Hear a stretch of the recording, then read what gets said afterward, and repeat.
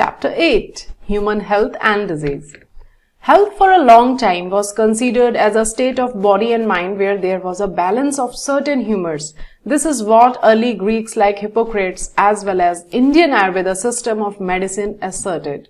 It was thought that persons with black bile belonged to a hot personality and would have fevers. This idea was arrived at by pure reflective thought. The discovery of blood circulation by William Harvey using experimental method and the demonstration of normal body temperature in persons with black bile using thermometer disproved the good humor hypothesis of health. In later years, biology stated that mind influences through neural system and endocrine system, our immune system, and that our immune system maintains our health. Hence, mind and mental state can affect our health. Of course, health is affected by number 1, genetic disorders, deficiencies with which a child is born, and deficiencies or defects which the child inherits from parents from birth.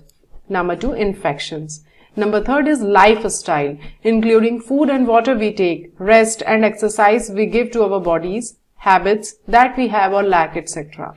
The term health is very frequently used by everybody. How do we define it?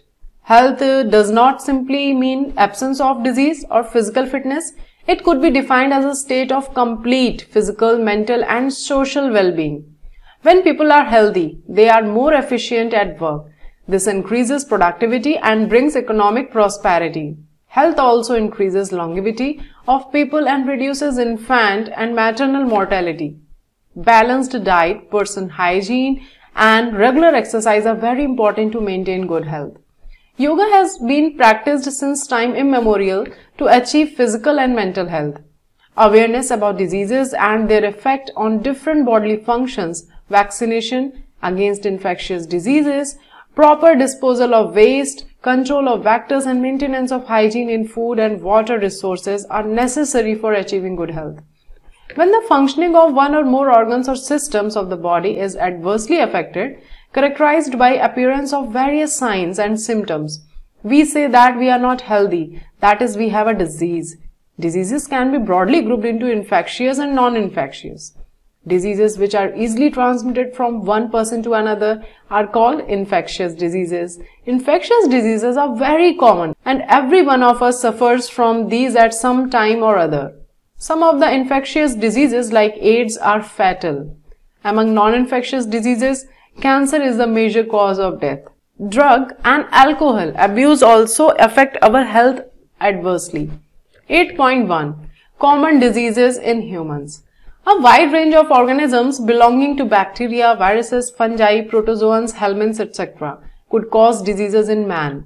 Such disease-causing organisms are called pathogens. Most parasites are therefore pathogens as they cause harm to the host by living in them. The pathogens can enter our body by various means, multiply and interfere with normal vital activities, resulting in morphological and functional damage. Pathogens have to adapt to life within the environment of the host. For example, the pathogens that enter the gut must know a way of surviving in the stomach at low pH and resisting the various digestive enzymes. A few representative members from the different groups of pathogenic organisms are discussed here along with the diseases caused by them. Preventive and control measures against these diseases in general are also briefly described. Salmonella typhi is a pathogenic bacterium which causes typhoid fever in human beings.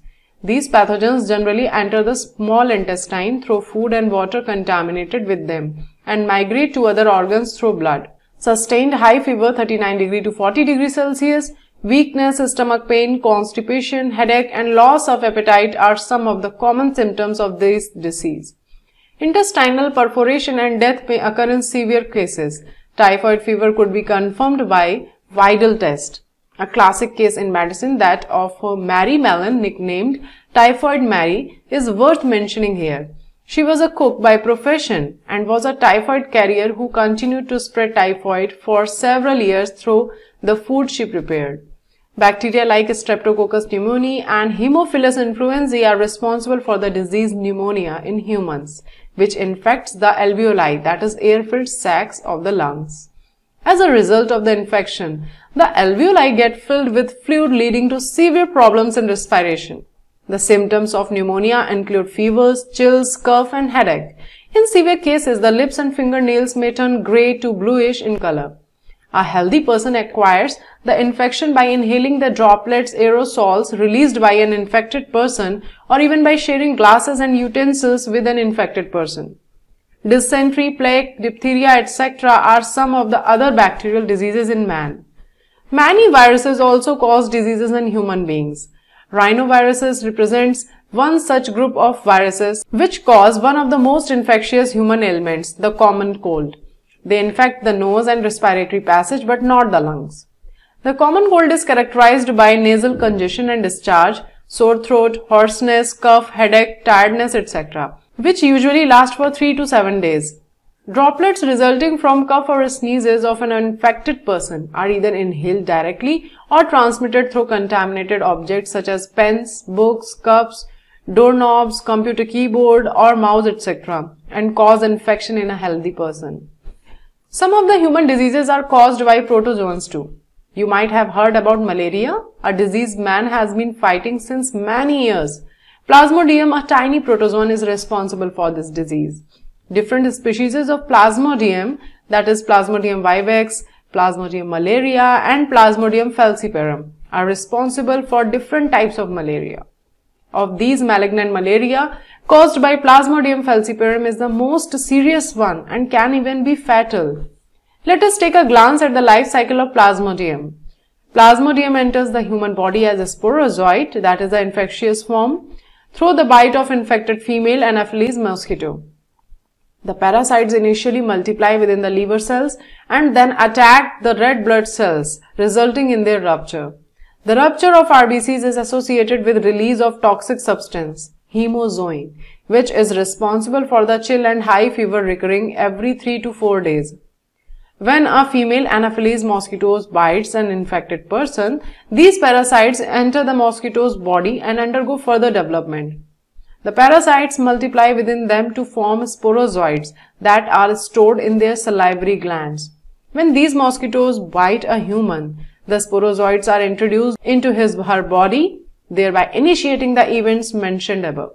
It is interesting to note that the malarial parasite requires two hosts, humans and mosquito, to complete its life cycle. The female Anopheles mosquito is the vector, that is transmitting agent 2. Figure 8.1 stages in the life cycle of Plasmodium. Entamoeba histolytica is a protozoan parasite in the large intestine of human which causes amoebiasis, that is amoebic dysentery. Symptoms of this disease include constipation, abdominal pain and cramps, stool with excess mucus and blood clots. Houseflies act as mechanical carrier and serve to transmit the parasite from feces of infected person to food and food products, thereby contaminating them. Drinking water and food contaminated by the fecal matter are the main source of infection. Ascaris, the common roundworm, and Wucheria, the filarial worm, are some of the helminthes which are known to be pathogenic to man. Ascaris, an intestinal parasite, causes ascariasis. Symptoms of this disease include internal bleeding, muscular pain, fever, anemia, and blockage of the intestinal passage. The eggs of the parasite are exerted along with the feces of infected person, which contaminates soil, water, plants, etc. A healthy person acquires this infection through contaminated water, vegetables, fruits, etc. Wucheria, that is Wucheria bancrofti and Wucheria malai, the filarial worms, cause a slowly developing chronic inflammation of the organs in which they live for many years, usually the lymphatic vessels of the lower limbs, and the disease is called elephantiasis or filariasis. The genital organs are also often affected, resulting in gross deformities. The pathogens are transmitted to a healthy person through the bite of the female mosquito vectors. Many fungi belonging to the genera Microsporum, Trichophyton and Epidermophyton are responsible for ringworms, which is one of the most common infectious diseases in man.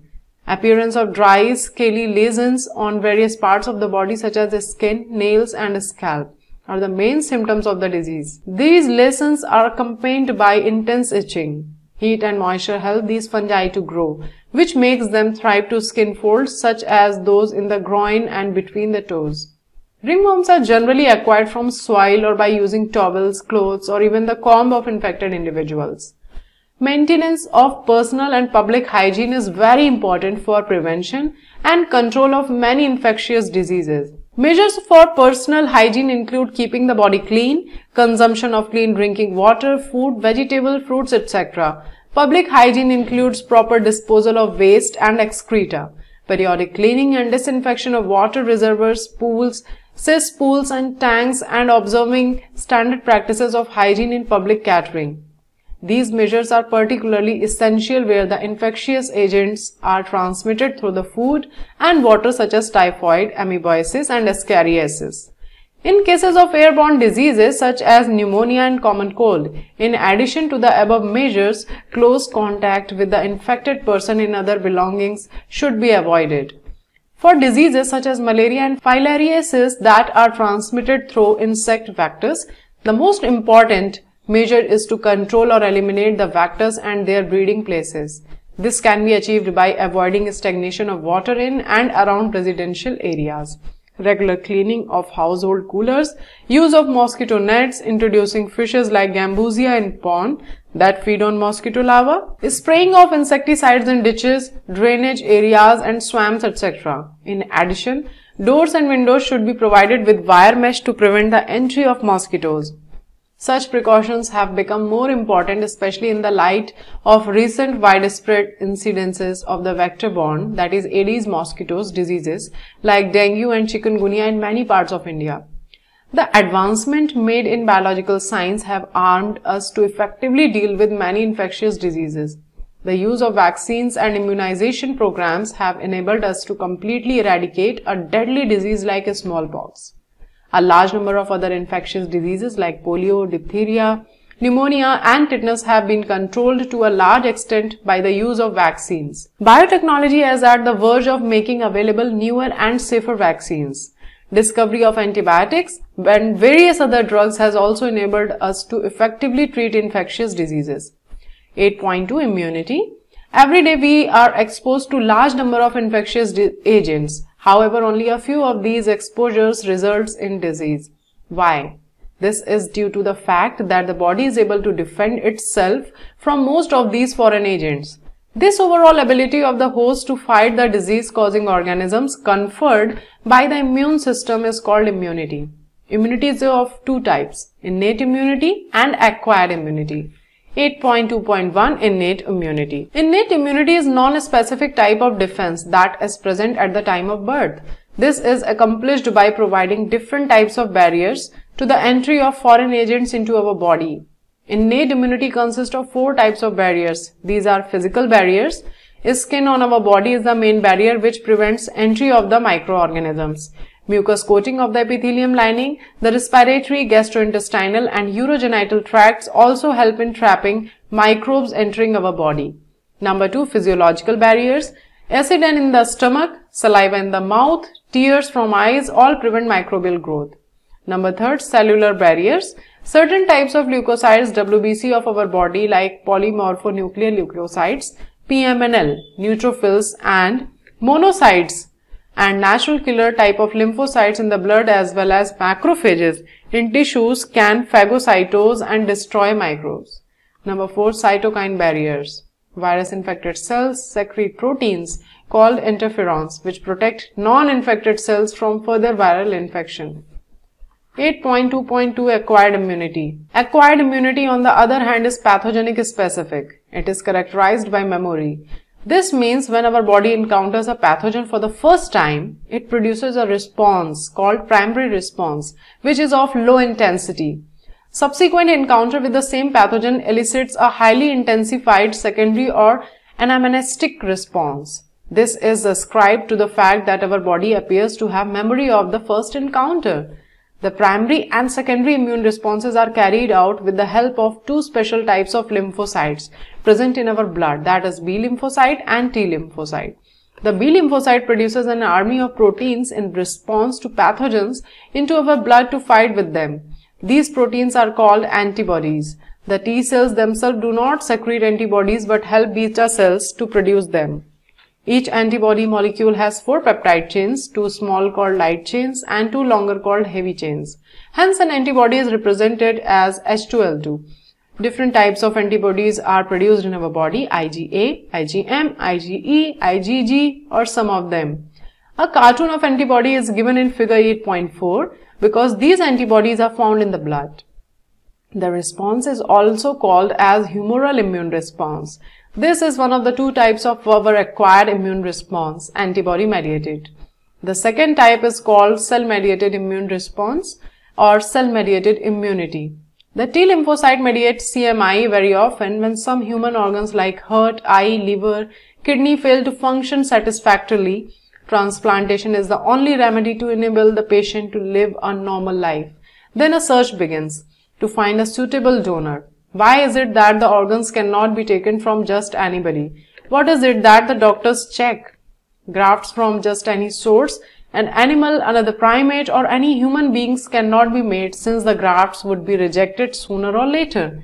Tissue matching, blood groups matching are essential before undertaking any graft, transplant, and even after this, the patient has to take immunosuppressants all his or her life. The body is able to differentiate self and non-self, and the cell-mediated immune response is responsible for the graft rejection. 8.2.3 Active and passive immunity.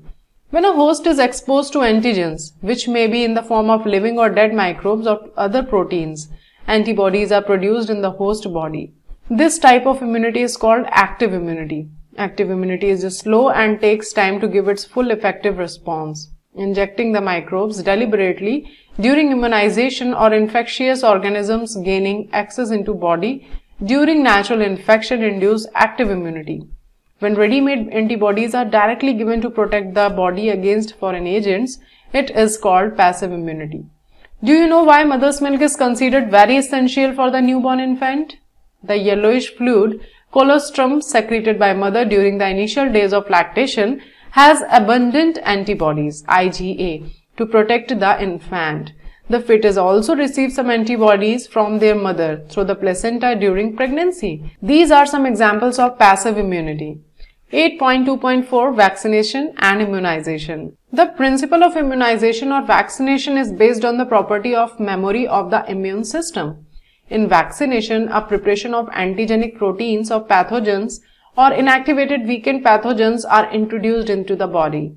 The antibodies produced in the body against these antigens would neutralize the pathogenic agents during actual infection.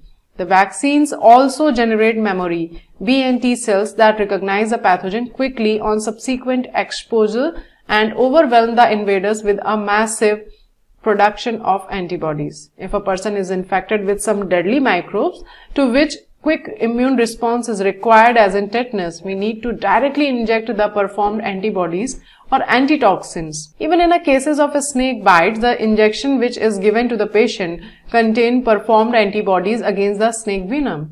This type of immunization is called passive immunization. Recombinant DNA technology has allowed the production of antigenic polypeptides of pathogen in bacteria or yeast. Vaccines produced using this approach allow large-scale production and hence greater availability for immunization. Example, hepatitis B vaccine produced from yeast. 8.2.5 Allergies. When you have gone to a new place and suddenly you started sneezing, wheezing for no explained reason, and when you went away your symptoms disappeared. Did this happen to you? Some of us are sensitive to some particles in the environment. The above mentioned reaction could be because of allergy to pollen mites, etc., which are different in different places. The exaggerated response of the immune system to certain antigens present in the environment is called allergy. The substances to which such an immune response is produced are called allergens. The antibodies produced to these are of IgE type. Common examples of allergens are mites in dust, pollens, animal dander, etc. Symptoms of allergic reactions include sneezing, watery eyes, running nose, and difficulty in breathing. Allergy is due to release of chemicals like histamine and serotonin from the mast cell. For determining the cause of allergy, the patient is exposed to or injected with very small doses of possible allergens. and the reaction studied. The use of drugs like antihistamine, adrenaline, and steroid quickly reduced the symptoms of allergy. Somehow, modern-day lifestyle has resulted in lowering of immunity and more sensitivity to allergens. More and more children in metro cities of India suffer from allergies and asthma due to sensitivity to the environment. This could be because of the protected environment provided early in life. 8.2.6 Autoimmunity. Memory-based acquired immunity evolved in higher vertebrates based on the ability to differentiate foreign organisms from self cells. While we still do not understand the basis of this, two corollaries of this ability have to be understood. One, higher vertebrates can distinguish foreign molecules as well as foreign organisms. Most of the experimental immunology deals with the aspect. Two, sometimes due to genetic and other unknown reasons, the body attacks self cells. This results in damage to the body and is called autoimmune disease. Rheumatoid arthritis, which affects many people in our society, is an autoimmune disease. 8.2.7 Immune system in the body. The human immune system consists of lymphoid organs, tissues, cells, and soluble molecules like antibodies. As you have read, immune system is unique in the sense that it recognizes foreign antigens, responds to these and remembers them. The immune system also plays an important role in allergic reaction, autoimmune diseases, and organ transplantation. Lymphoid organs, these are the organs where origin and maturation and proliferation of lymphocytes occur. The primary lymphoid organs are bone marrow and thymus, where immature lymphocytes differentiate into antigen-sensitive lymphocytes. After maturation, the lymphocytes migrate to secondary lymphoid organs like spleen, lymph nodes, tonsils, Pierce patches of the small intestine, and appendix. The secondary lymphoid organs provide the sites for interaction of lymphocytes with the antigen, which then proliferate to become effector cells. The location of various lymphoid organs in the human body is shown in figure 8.5. The bone marrow is the main lymphoid organ where all blood cells, including lymphocytes, are produced. The thymus is a lobed organ located near the heart and beneath the breastbone. The thymus is quite large at the time of birth but keeps reducing in size with age, and by the time its puberty attained, it reduces to a very small size. Both bone marrow and thymus provide microenvironments for the development and maturation of T lymphocytes. The spleen is a large bean-shaped organ. It mainly contains lymphocytes and phagocytes. It acts as a filter of the blood by trapping blood-borne microorganisms. Spleen also has a large reservoir of erythrocytes. The lymph nodes are small solid structures located at different points along the lymphatic system. Lymph nodes serve to trap the microorganisms or other antigens which happen to get into the lymph and tissue fluid. Antigens trapped in the lymph nodes are responsible for the activation of lymphocytes present there and cause the immune response. There is lymphoid tissue also located within the lining of the major tracts, respiratory, digestive, and urinogenital, called mucosa-associated lymphoid tissue, that is MALT. It constitutes about 50% of the lymphoid tissue in human body. 8.3 AIDS. The word AIDS stands for Acquired Immunodeficiency Syndrome. This means deficiency of immune system, acquired during the lifetime of an individual, indicating that it is not a congenital disease. Syndrome means a group of symptoms. AIDS was first reported in 1981, and in the last 25 years or so, it has spread all over the world, killing more than 25 million persons. AIDS is caused by the human immunodeficiency virus, that is HIV, a member of a group of viruses called retrovirus, which have an envelope enclosing the RNA genome. Transmission of HIV infection generally occurs by sexual contact with infected person, by transfusion of contaminated blood and blood products, by sharing infected needles as in the case of intravenous drug abusers, and from infected mother to her child through placenta. So people who are at high risk of getting this infection includes individuals who have multiple sexual partners, drug addicts who take drugs intravenously, individuals who require repeated blood transfusions, and children born to an HIV-infected mother. Do you know when do people need repeated blood transfusion? Find out and make a list of such conditions. It is important to note that HIV or AIDS is not spread by mere touch or physical contact. It spreads only through body fluids. It is hence imperative for the physical and psychological well-being that the HIV or AIDS infected persons are not isolated from family and society. There is always a time lag between the infection and appearance of AIDS symptoms. This period may vary from a few months to many years, usually 5 to 10 years. After getting into the body of the person, the virus enters into macrophages where RNA genome of the viruses replicate to form viral DNA with the help of the enzyme reverse transcriptase. This viral DNA gets incorporated into host cells' DNA and directs the infected cells to produce virus particles. The macrophages continue to produce virus and in this way acts like a HIV factory. Simultaneously, HIV enters into helper T lymphocytes, that is Th cells, replicates and produce progeny viruses. The progeny viruses released in the blood attack other helper T lymphocytes. This is repeated, leading to a progressive decrease in the number of helper T lymphocytes in the body of the infected person. During this period, the person suffers from bouts of fever, diarrhea and weight loss. Due to increase in the number of helper T lymphocytes, the person starts suffering from infections that could have been otherwise overcome, such as those due to bacteria, especially mycobacterium, viruses, fungi and even parasites like toxoplasma. The patient becomes so immunodeficient that he or she is unable to protect himself or herself against these infections. A widely used diagnostic test for AIDS is enzyme-linked immunosorbent assay, that is ELISA. Treatment of AIDS with antiretroviral drugs is only partially effective. They can only prolong the life of the patient but cannot prevent death, which is inevitable. Prevention of AIDS. As AIDS has no cure, prevention is the best option. Moreover, HIV infection more often spreads due to conscious behavior patterns and is not something that happens inadvertently like pneumonia or typhoid. Of course, infection in blood transfusion patients, newborns from mother, etc. may take place due to poor monitoring. The only excuse may be ignorance, and it has been rightly said, don't die of ignorance.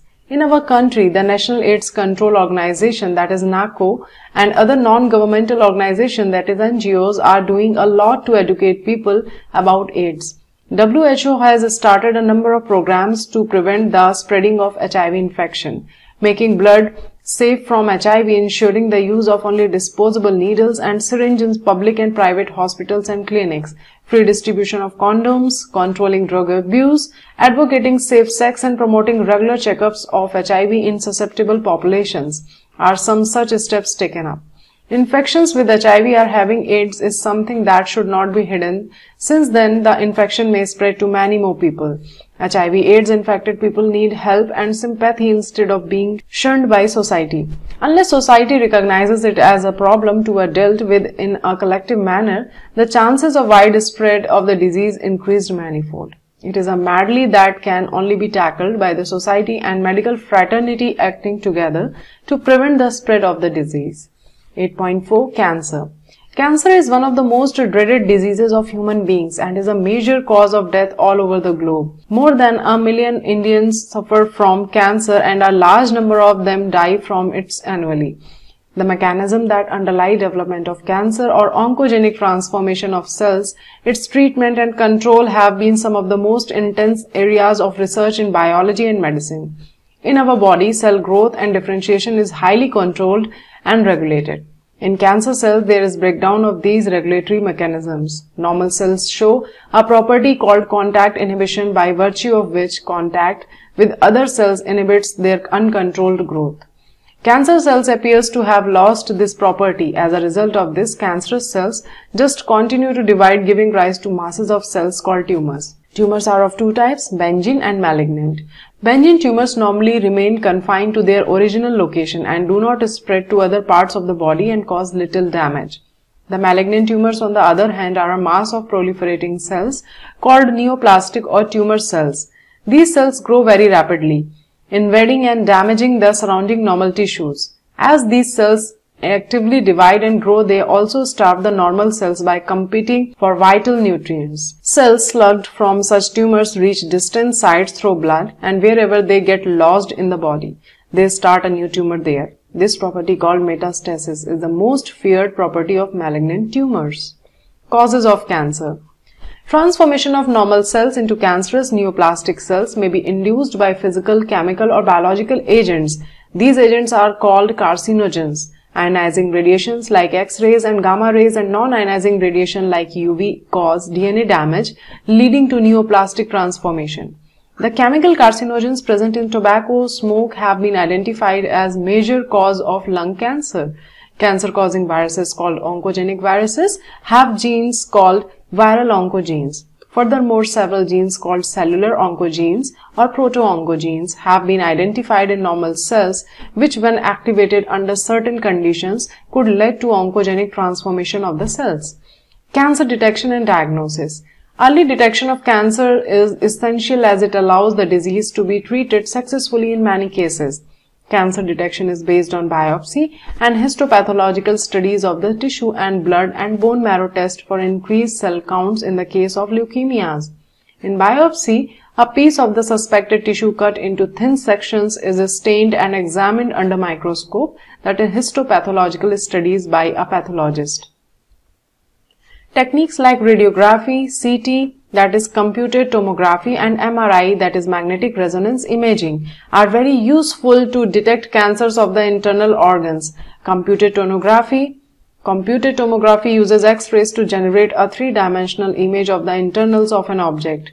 MRI uses strong magnetic fields and non-ionizing radiation to accurately detect pathological and physiological changes in the living tissue. Antibodies against cancer-specific antigens are also used for detection of certain cancers. Techniques of molecular biology can be applied to detect genes in individuals with inherited susceptibility to certain cancers. Identification of such genes which predispose an individual to certain cancers may be very helpful in prevention of cancers. Such individuals may be advised to avoid exposure to particular carcinogens to which they are susceptible, example tobacco, smoke in case of lung cancer. Treatment of cancer. The common approaches for treatment of cancer are surgery, radiation therapy, and immunotherapy. In radiotherapy, tumor cells are irradiated lethally, taking proper care of the normal tissues surrounding the tumor mass. Several chemotherapeutic drugs are used to kill cancerous cells. Some of these are specific for particular tumors. Majority of drugs have side effects like hair loss, anemia, etc. Most cancers are treated by a combination of surgery, radiotherapy, and chemotherapy. Tumor cells have been shown to avoid detection and destruction by immune system. Therefore, the patients are given substances called biological response modifier such as alpha interferon, which activates their immune system and helps in destroying the tumor. 8.5 Drug and alcohol abuse. Surveys and statistics show that use of drugs and alcohol has been on the rise, especially among the youth. This is really a cause of concern as it could result in many harmful effects. Proper education and guidance would enable youth to safeguard themselves against these dangerous behavior patterns and follow healthy lifestyles. The drugs which are commonly abused are opioids, cannabinoids, and coca alkaloids. Majority of these are obtained from flowering plants. Some are obtained from fungi. Opioids are the drugs which bind to specific opioid receptors present in our central nervous system and gastrointestinal tract. Heroin, commonly called smack, is chemically diacetylmorphine, which is a white, odorless, bitter crystalline compound. This is obtained by acetylation of morphine, which is extracted from the latex poppy plant, Papaver somniferum. Figure 8.8. Generally taken by snorting and injection, heroin is a depressant and slows down body functions. Cannabinoids are a group of chemicals which interact with cannabinoid receptors present principally in the brain. Natural cannabinoids are obtained from the inflorescences of the plant Cannabis sativa. The flower tops, leaves, and the resin of cannabis plants are used in various combinations to produce marijuana, hashish, karas, and ganja. Generally taken by inhalation and oral ingestions, these are known for their effects on cardiovascular system of the body.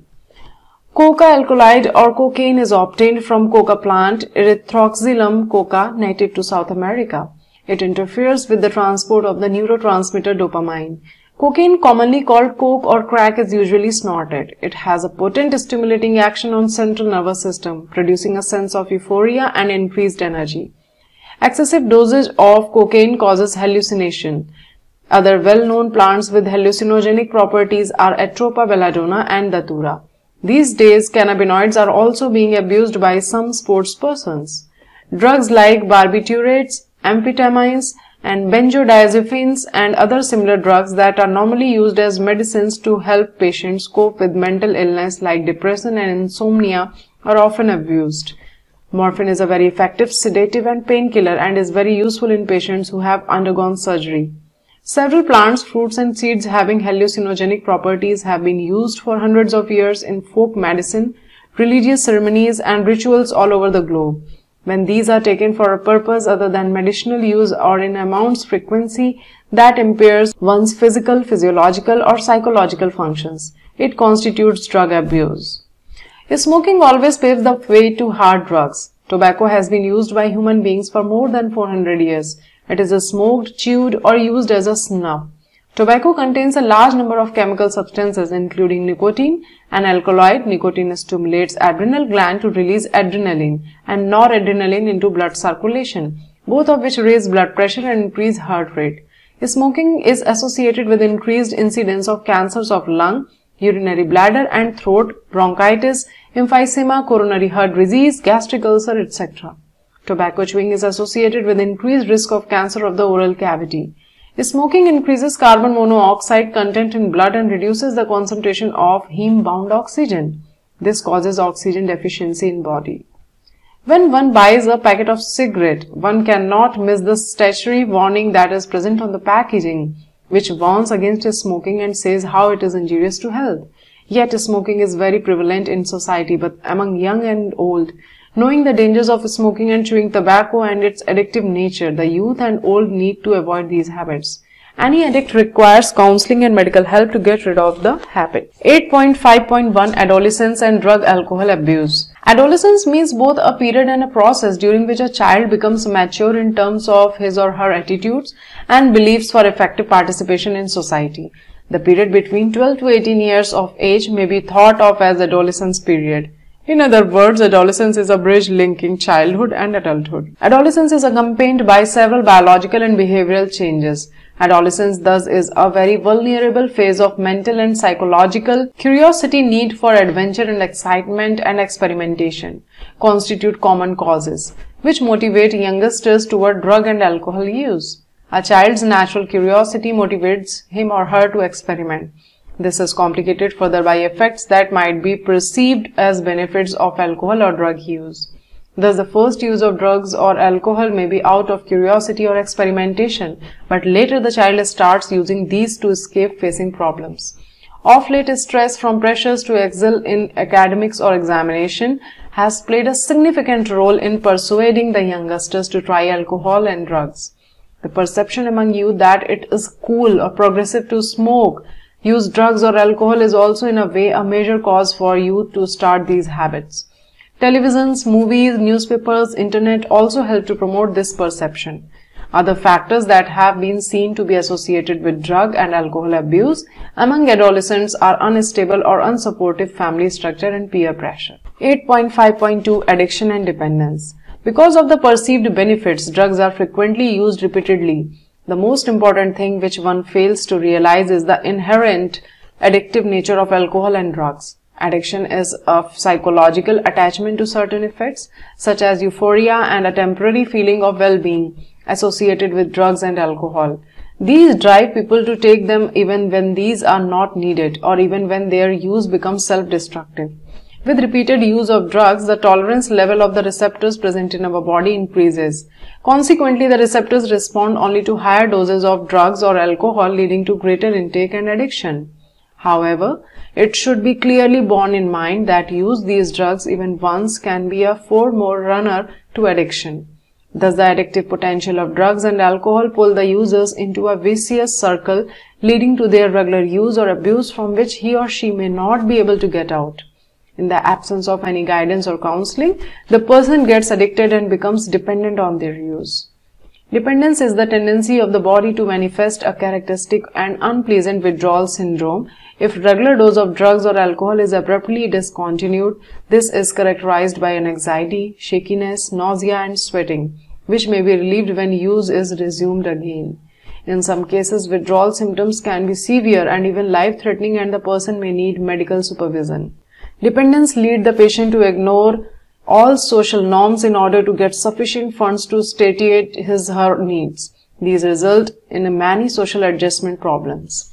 8.5.3 Effects of drug or alcohol abuse.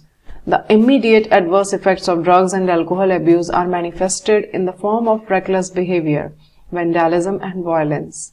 Excessive doses of drug may lead to coma and death due to respiratory failure, heart failure or cerebral hemorrhage. A combination of drugs or their intake along with alcohol generally results in overdosing and even deaths. The most common warning sign of drugs and alcohol abuse among youth include drop in academic performance, unexplained absence from a school, college, lack of interest in personal hygiene, withdrawal, isolation, depression, fatigue, aggressive and rebellious behavior, deteriorating relationships with family and friends, loss of interest in hobbies, change in sleeping and eating habits, fluctuation in weight, appetite, etc. There may even be some far-reaching implications of drug or alcohol abuse. If an abuser is unable to get money to buy drugs, alcohol, he or she may turn to stealing. The adverse effects are just not restricted to the person who is using drug or alcohol. At times, a drug-alcohol addict becomes the cause of mental and financial distress to his or her entire family and friends. Those who take drugs intravenously, direct injection into the vein using a needle and syringe, are much more likely to acquire serious infection like AIDS and hepatitis B. The viruses which are responsible for these diseases are transferred from one person to another by sharing of infected needles and syringes. Both AIDS and hepatitis B infections are chronic infections and ultimately fatal. Both can be transmitted through sexual contact or infected blood. The use of alcohol during adolescence may also have long-term effects. It could lead to heavy drinking in adulthood. The chronic use of drugs and alcohol damages nervous system and liver cirrhosis. The use of drugs and alcohol during pregnancy is also known to adversely affect the fetus. Another misuse of drug is what certain sportspersons do to enhance their performance. They use narcotic analgesics, anabolic steroids, diuretics, and certain hormones in sports to increase muscle strength and bulk, to promote aggressiveness, and as a result increase athletic performance. The side effects of the use of anabolic steroids in females include masculinization, just like features of males, increased aggressiveness, mood swings, depressions, abnormal menstrual cycles, excessive hair growth on the face and body, enlargement of clitoris, deepening of voice. In males, it includes acne, increased aggressiveness, mood swings, depression, reduction of size of the testicles, decreased sperm production, potential for kidney and liver dysfunction, breast enlargement, premature baldness, and enlargement of the prostate gland. These effects may be permanent with prolonged use. In the adolescent male or female, severe facial and body acne and premature closure of the growth centers of the long bones may result in stunted growth. 8.5.4 Prevention and Control. The age-old adage of prevention is better than cure holds true here also. It is also true that habits such as smoking, taking drug or alcohol are more likely to be taken up at a young age, more during adolescence. Hence, it is best to identify the situation that may push an adolescent towards the use of drugs or alcohol and to take remedial measures well in time. In this regard, the parents and the teachers have a special responsibility.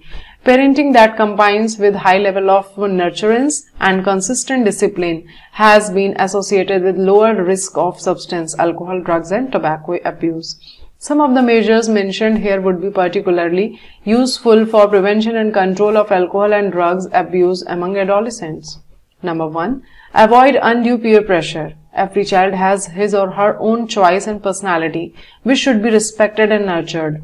A child should not be pushed unduly to perform beyond his or her threshold limits, be it studies, sports and other activities. Number 2. Education and counseling. Educating and counseling him or her to face problems and stresses and to accept disappointment and failures as a part of life. It would also be worthwhile to channelize the child's energy into healthy pursuits like sports, reading, music, yoga and other extracurricular activities. Number 3, seeking help from parents and peers. Help from parents and peers should be sought immediately so that they can guide appropriately. Help may even be sought from close and trusted friends, besides getting proper advice to sort out their problems. This would help young to vent their feelings of anxiety and guilt. Number 4, looking for danger signs. Alert parents and teachers need to look for and identify the danger signs discussed above. Even friends, if they found someone using drug or alcohol, should not hesitate to bring this to the notice of parents or teacher in the best interest of the person concerned. Appropriate measures would then be required to diagnose the malady and the underlying causes. This would help in initiating proper remedial steps or treatment. Number 5, seeking professional and medical help.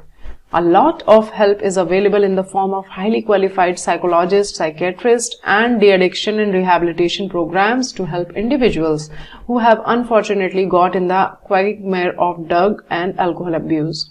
With such help, the affected individual with sufficient efforts and willpower can get rid of the problem completely and lead a perfectly normal and healthy life. Summary. Health is not just the absence of disease, it is a state of complete physical, mental, social and psychological well-being. Disease like typhoid, cholera, pneumonia, fungal infections of the skin, malaria and many others are major cause of distress to human beings. Vector-borne diseases like malaria, especially one caused by Plasmodium falciparum, if not treated, may prove fatal. Besides personal cleanliness and hygiene, public health measures like proper disposal of waste, decontamination of drinking water, control of vectors like mosquitoes and immunization are very helpful in preventing these diseases. Our immune systems play the major role in preventing these diseases when we are exposed to disease-causing agent. The innate defenses of our body like skin, mucous membranes, antimicrobial substances present in our tears, saliva, and the phagocytic cells help to block the entry of pathogens into our body. If the pathogen succeeds in gaining entry to our body, specific antibodies, humoral immune response, and cells serve to kill these pathogens. Immune system has memory. On subsequent exposure to same pathogen, the immune response is rapid and more intense. This forms the basis of protection afforded by vaccination and immunization. Among other diseases, AIDS and cancer kill a large number of individuals worldwide. AIDS caused by the human immunodeficiency virus is fatal but can be prevented if certain precautions are taken. Many cancers are curable if detected early and appropriate therapeutic measures are taken. Of late, drug and alcohol abuse among youth and adolescents is becoming another cause of concern. Because of the addictive nature of alcohol and drugs and their perceived benefits like relief from stress, a person may try taking in these in the face of peer pressures, examination-related and competition-related stresses. In doing so, he or she may get addicted to them. Education about their harmful effects, counseling and seeking immediate professional and medical help would totally relieve the individual from these evils. Chapter completed. Thank you so much.